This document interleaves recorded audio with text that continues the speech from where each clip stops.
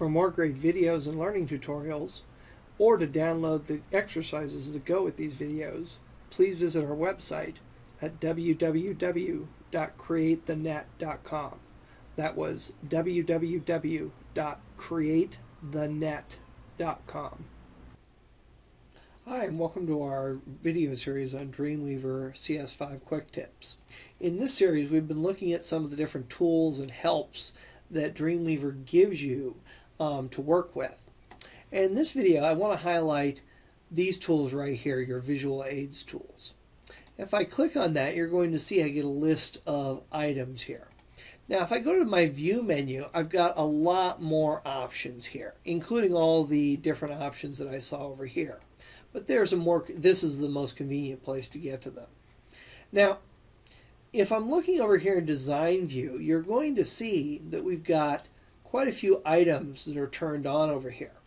For example, Css Layout Box Model is checked.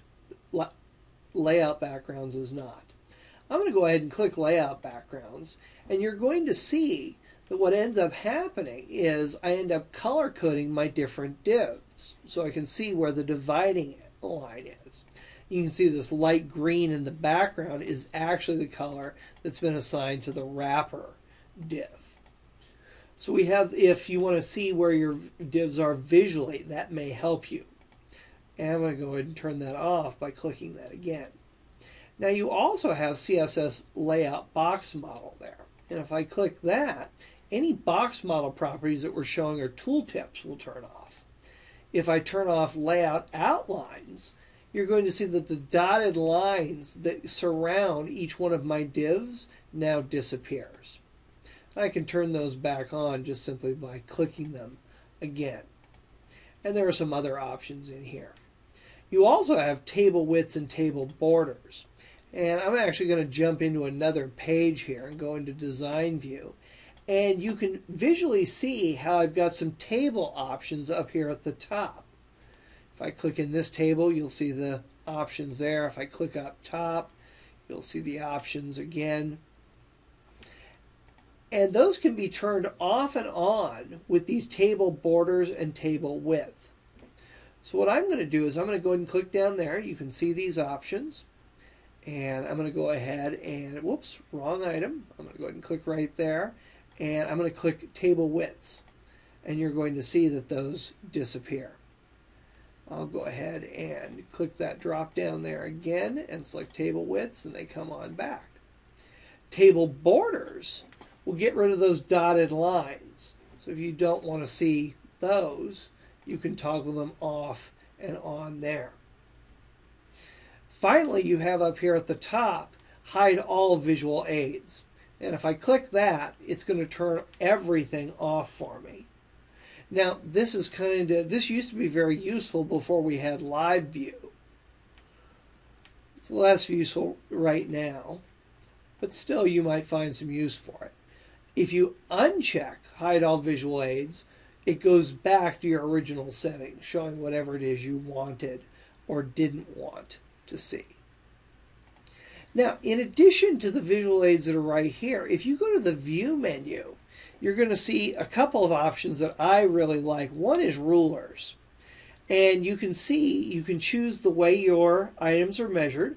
I like pixels, and I'm going to go ahead and say show.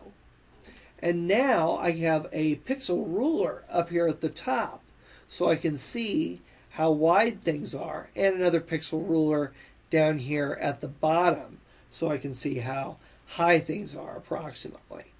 And that goes very well with the table where it shows you how wide things are. You can see here this table is set for 100%, and that's 565 pixels. I can click that drop down and select table. It actually does that by default. I can also clear any widths or heights that are specified, make all the widths consistent, or hide the table widths. You'll see those disappear right there. I can turn them back on by coming back up here and clicking table widths, and they reappear.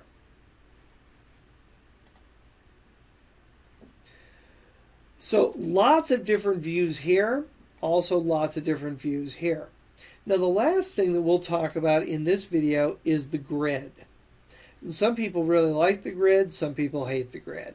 Let's go ahead and click on Show Grid, and you're going to see that in addition to the rulers, there's now a grid at every 50 pixels.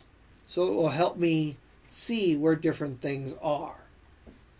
You can go ahead and go to the View menu and select Grid, and select Grid Settings, and you can change the color of the grid. For instance, I'm kind of used to my grid lines being this bright green.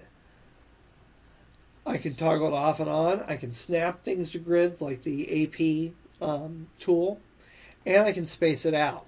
50 pixels is a bit much for what I usually use. I'm going to make it 100 pixels. And you can either indicate with lines as we are, or you can just place dots at the intersection.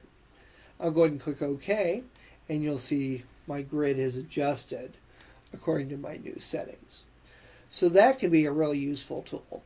So make sure you remember you've got some visual aids here to work with, as well as some visual aids on the View menu. Of them, rulers and grids are probably the most important for what most people end up doing. Also, if you're interested in seeing the high definition 1280 by 720 videos, please go to createthenet.com. When we upload these videos to video sharing services, they always shrink the video size down and decrease the quality, so they come out a little bit fuzzy. If you go to the website, you can see the full resolution versions of these videos.